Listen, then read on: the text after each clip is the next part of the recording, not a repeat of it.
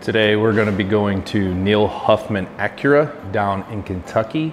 We're going to be going to buy a Subaru WRX. It's one that I've looked at. I've looked really long and hard to find the right Subaru, and I feel like this is the exact match of what I'm looking for. It's red, has all the features that I'm looking for. The only thing it doesn't kind of have is the Recaro seats, but that's okay. Everything else looks really nice.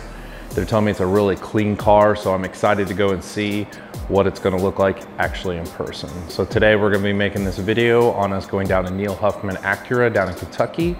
My mom is actually gonna be driving me down there so I can drive the car back. I'm also gonna be taking one of my other daughters down there with me as well.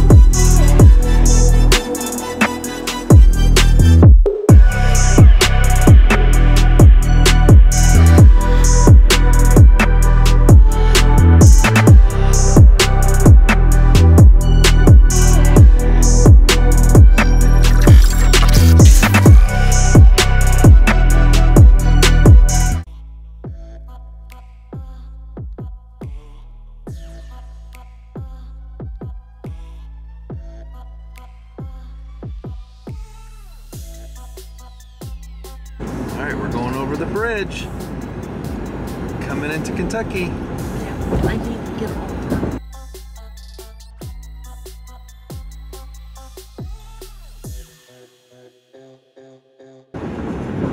All right, I-64 East. This is crazy, this bridge is awesome. The family stadium. Not far away, 10 minutes. All right, we're at the Neil Huffman Acura in Louisville, Kentucky. Getting ready to pick up the car.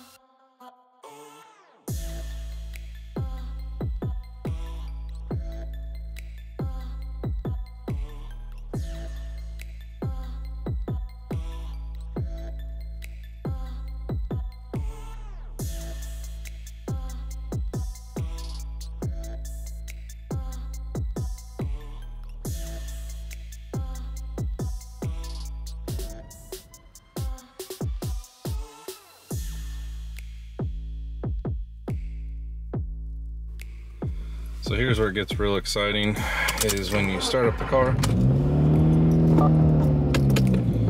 This is what I get. Alright, here's the engine bay with the Cobb intake system is what I'm seeing. It has all these Process West parts on it. Looks like it has a front mount with all this intercooler piping. Looks weird, like a Perrin rear motor mount, but looks like it has some stuff done to it, but we'll show you the lovely stuff.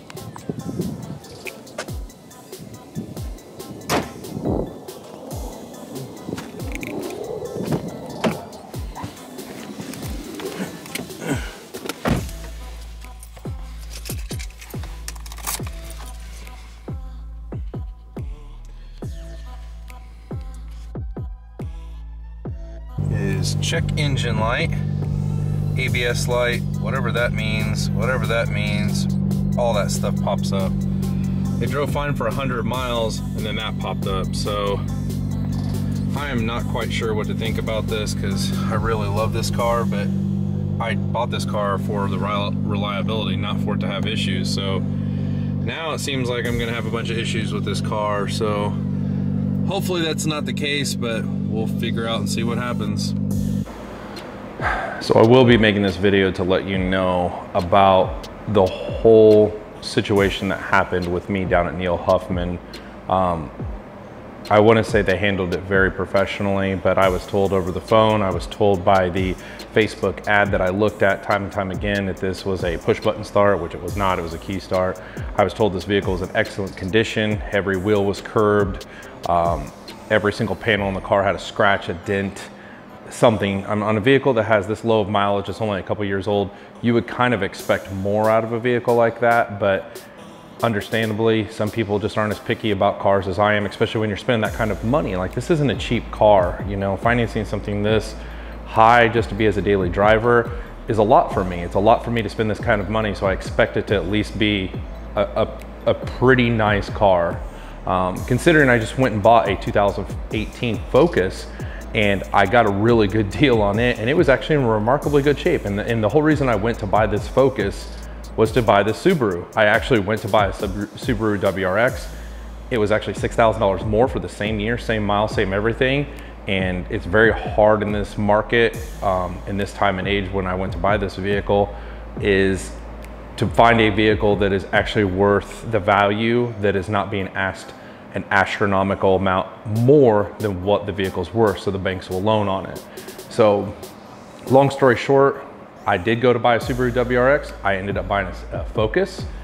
I ended up building that Focus, and now I need a daily driver to drive, so I'm buying the Subaru WRX. I was told it was an amazing vehicle.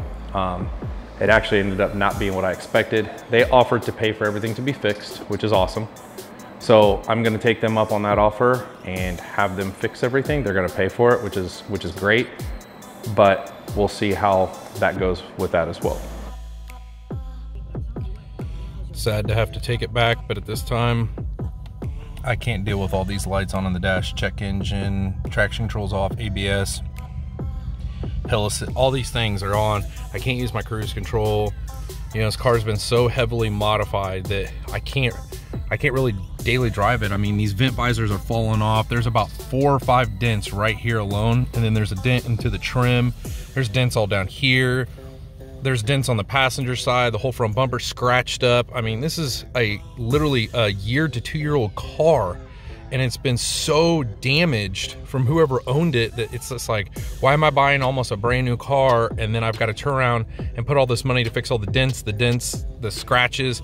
The hood has like 40 rock chips in it, and this car is so new. Like, I don't understand. Like, my Focus is the exact same year, and it's in 100 times better shape than this thing. So I like it, but I can't like something that's thoroughly abused and damaged and doesn't even work right. The radio in this thing absolutely sucks. Like, the speakers sound like garbage, and I'm so big, I'm everywhere inside of this. The shift pattern on this thing is terrible compared to my Focus.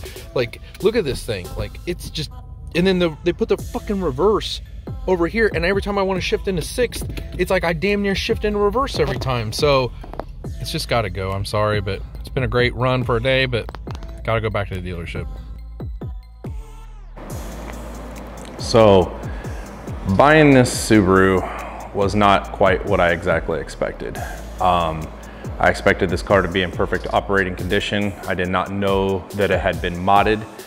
I get there and they tell me it has been modded, which is okay. I bought an extended warranty on the car. Since it has such low miles, I bought a warranty on it to cover it for 100,000 miles, which is cool. But problem with it is the actual car is messed up in a lot of ways.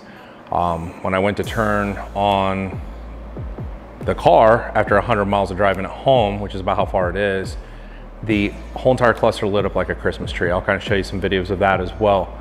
But to make matters worse, it got dark. I went to turn on the headlights don't work at all. There is no headlights in the car. And I feel bad for Neil Huffman, because Neil Huffman paid a company to do a thorough inspection on this vehicle. And you can see where they checked off all these things, and they never checked any of those things. They paid to have this done, almost $380 to have this done, and nobody checked any of these things, but they said they did, which is crazy. So I got sent off in this car. I have no headlights, the thing is lit up like a Christmas tree in the instrument panel. So they have given me the option to bring the vehicle back, trade it in on something else, or just take the vehicle back and they'll take the vehicle back. I'm not sure what I want to do. I'm gonna give it a couple days because this is the weekend, and then I'm gonna see what is gonna be the best idea for myself and my family. So I will make that decision based upon those horrible things that I've been through with this already, and it's only been one day and I just got it home. I just want to make the right decision and not take it back just because I'm mad about a couple of things. But I also don't want to get into a vehicle, which I just looked at the Carfax. This vehicle's been to multiple car auctions, so I'm scared to death this vehicle has just been tampered with, destroyed, and nobody wants it. So I'm feeling like I'm leaning more towards just taking the vehicle back, but I'll in this video, I'll let you know what I plan on doing.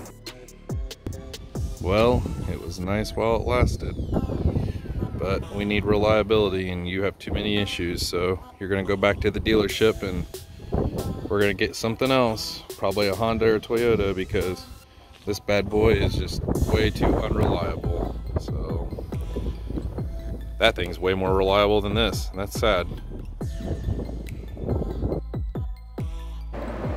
So I've made the decision on what I want to do. I'm going to go ahead and take the vehicle back. They have agreed to let me test drive a new Accord and a new CRV.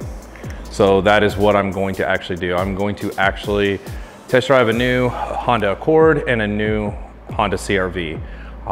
Both are fully loaded models. Both are what I'm looking for, but the biggest thing I was looking for is something that was all-wheel drive, something that would get good gas mileage, decent gas mileage, let me put it at that, but something that's dependable as well. The Subaru is just not dependable. It doesn't get the greatest gas mileage either, and it's extremely small. It's not very big. So I'm gonna lean more towards buying something that's a little bit bigger, but I don't want I'm replacing this daily driver. I had a 2007 CRV and it got 22 miles to the gallon. I can't replace a brand new vehicle with something that gets 22 miles to the gallon again. So from what I'm reading on the CRVs, they get on average of around 35 to 38 miles per gallon. So if that is true, I'm gonna lean more towards the CRV over the Accord. So I'm gonna go look at this CRV. It is a touring model, which is the highest model, which is a turbo model. It is black with black leather interior and everything. I'm gonna test drive it. Me and my girlfriend are gonna go back down to Kentucky again. We're gonna take the Subaru back down. We're gonna see what's gonna happen. Hopefully they'll just take it back. This will be an easy process and everything will go great, and we'll just trade it in and get a new CRV. If not, a new Accord. We'll see what happens.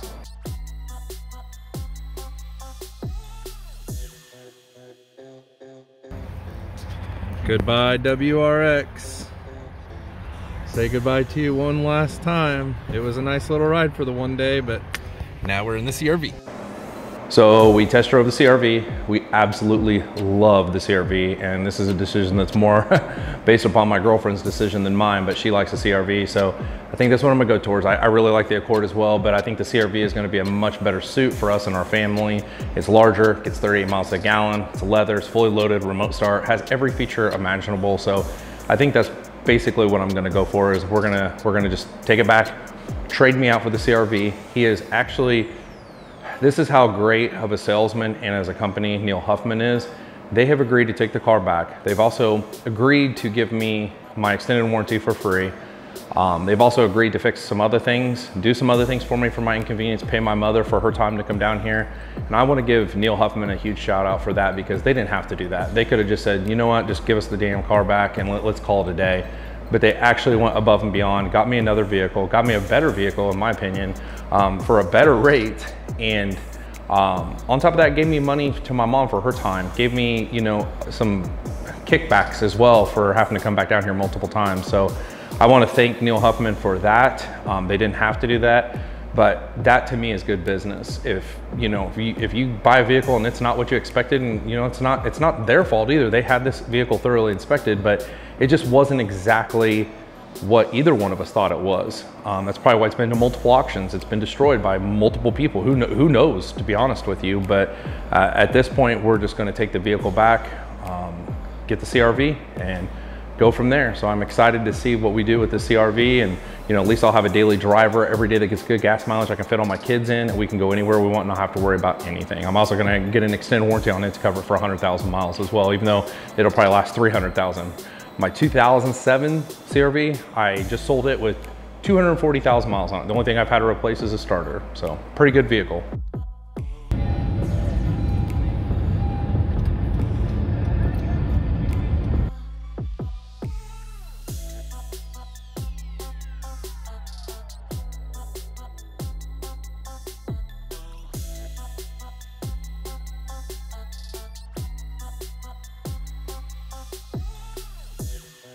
So we are driving the CRV back.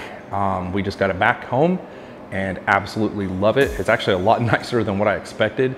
With it being new, it's a lot different than my 2007, which is pretty awesome. But at the same time, it is almost like a luxury vehicle. It's crazy. You would never think that a CRV would be like a luxury vehicle, but this thing is fully loaded, and I have to say I absolutely love every part of it. So I'll be doing a write-up on the CRV as well, and all the features and, you know, things that I like about it, some of the things that I don't like about it. I will let you guys know more information about that as well, because we're going to be doing a lot more ride-alongs and reviews with other vehicles in a new show that we'll be having coming out in 2022.